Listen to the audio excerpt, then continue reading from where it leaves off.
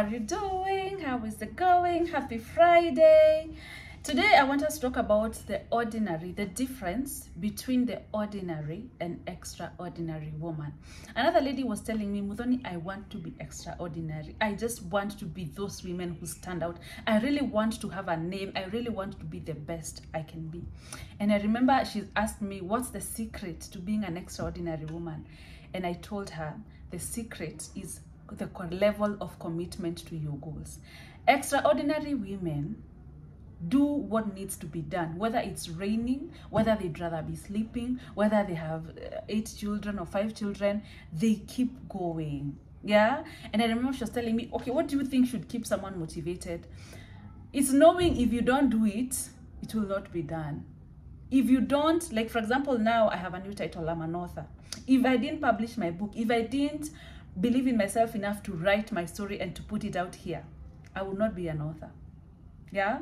So that is the difference. The difference is, I said the other time I told you guys, last year I kept telling you, is it last year of 2022? I kept telling you guys, sometimes when I look at these very successful women who are driving big cars, women who are really have good money, who are living in the best estates, I look at them driving their big cars and I tell myself, this woman has no extra organ.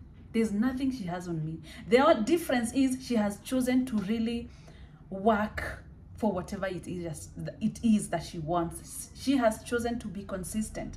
She has chosen to follow her dreams. She has chosen not to stop. She has chosen to believe in herself. When we are here wondering who likes us or not, or who commented on our post and who did not, some women are not sleeping. Some women, I'm not asking you not to sleep. I mean, by not sleeping, I mean some women are not resting. They are chasing their goals. The moment when you're busy thinking about who's gonna say what, or who doesn't like you, or who has called you, or who has not texted you back, some women are busy thinking, how can I make myself better? How can I expand my business? How can I take an extra course? How can I book a coaching package with Muthoni or a coaching session because my relationships are a mess? How can I heal? How can I become better than I am today? And I remember at some point I was asking myself that question a while back, and I was asking myself, what's the next level? Because I'm going to that level. Which level am I at now? What's the next level? Because that's the level I'm going at in 2024. And what is it gonna take me? What is it gonna require of me to get to that level? Because let's be honest, the level, the places you want to go, the person you're hoping to become, the person you're working so hard to become, the woman you want to be, will probably require a different version of you, will probably require a different thinking, a different mindset, will require different habits. So I was asking myself, which is the next level? What will that require from me? What do I need to be to become that woman? Yeah? What habits do I need to change? Like now I said, you know, I work from home. You guys know I work from home. I want to get a physical office. I want to take some time so I get somewhere nice and somewhere where I don't have to run around. And I also realize you guys have big cars. So I have to get somewhere with a nice parking space so you can be able to come and, you know, get comfortable, you know, leave your car secure and all that. So, yeah. So I was telling myself, sometimes when you work from home, sometimes when I hear the baby laughing, I want to go and be part of the laughter. Sometimes when I hear, when it gets to 3 p.m., I'm thinking maybe the baby's about to wake up, let me watch the baby. I realized I was not very disciplined. And I said, that is one thing I have to change. Then my new level, the next level of Muthoni is going to require me to be disciplined. It's going to require me to honor and respect the work I'm doing. It's going to require me to do that. It's going to require me to get more clients. So it's going to require me to get up early, to think more, and to sacrifice a lot more than I was sacrificing before. So the difference between an ordinary woman and that woman you really admire, the extraordinary woman, is the level of commitment, is the grit. We call it the grit. Is having the discipline and having the inspiration to go the extra mile, whether you're feeling like you want to do it or not. Yeah, is to sometimes, you know, you feel like ama niende tu home, ama niingie tu bed. Sometimes I do that, ama niingie tu kwa kitanda, ama ni. But then I'm at a point where I said, I will go the extra level. I will go the extra step.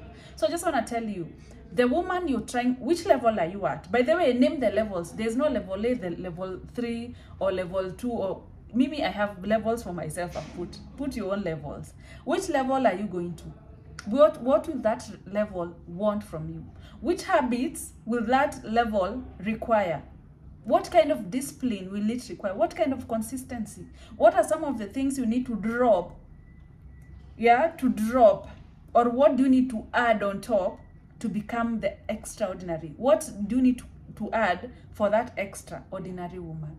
I'm not going to be an ordinary woman. And if you're with me, if you're thinking this is the time for you to go to the next level, maybe in terms of your healing journey, in terms of dating better, in terms of making money, going back to school, in terms of standing up for yourself where you work, even moving houses, yeah, even standing up for yourself in family meetings, whatever it is, even being that elevated wife, being that fit wife, that wife who is physically fit, that wife who is has worked on herself, who's able to be feminine, who's able to take care of her home. What will that require of you? What do you have to drop and what do you have to add on top of that? Remember, the difference between the ordinary and extraordinary woman is how the extraordinary woman really goes hard for her dreams. The level of commitment and the grit. There's nothing, I told you guys, there's nothing like motivation. Another lady was asking me, Muthoni, how do you manage to stay consistent? It is just discipline. You just have to tell yourself, I want to be disciplined when it comes to my career. I want to be disciplined when it comes to my healing journey. I want to be disciplined when it comes to this and when it comes to that. And let me tell you, you can decide to do your own healing journey on your own time. But when you come to work with me, we do sessions weekly and I give you assignments and I follow up. So for as long as you're working with me, whether you've taken the 6 months program, the 3 months program, you've taken the 1 month or the 6 weeks program, the whole time you will have to be working on you. Like I hold your hand and I pull you.